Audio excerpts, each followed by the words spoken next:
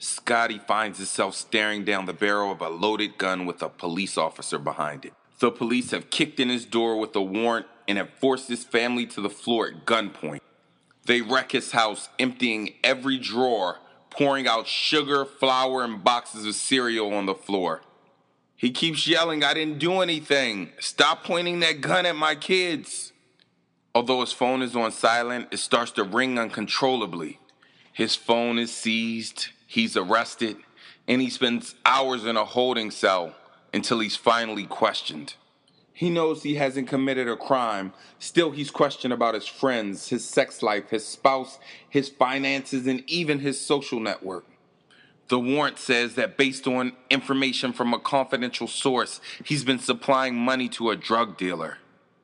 The confidential source that they are referring to is a sophisticated device like Stingray that they use to track your phone to your house, to your room, and even to the exact pocket that it's in. The police have been tracking his phone and intercepting his calls and messages without a warrant. They are forced to lie on their warrant because the police and state's attorney's office have signed secret contracts with the FBI to not disclose how they obtained this illegal information. They are agreeing to hide information from you and your attorney that you are supposed to have.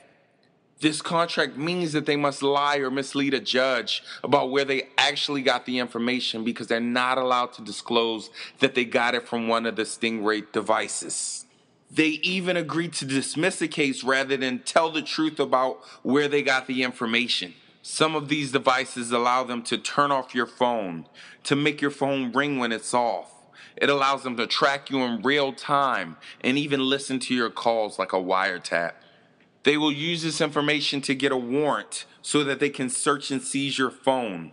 And when they search and seize your phone, they have every call, every text, every contact, every picture on your phone, including the naked pictures of your wife that you deleted.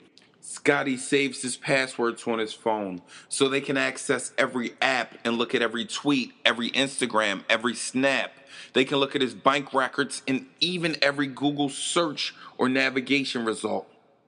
Scotty eventually learns that all of this is a result of him loaning his brother Pookie some money. Pookie is a known drug dealer, and they thought it was a drug transaction. Without a good lawyer, Scotty may never know that one of these devices were used and that his rights were violated. The purpose of this story is to illustrate 3 quick lessons. The first is, make sure you hire a lawyer that knows about Stingray.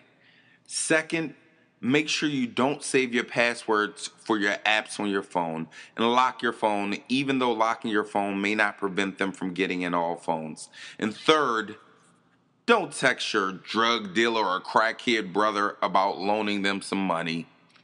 God bless and be safe out here in these streets.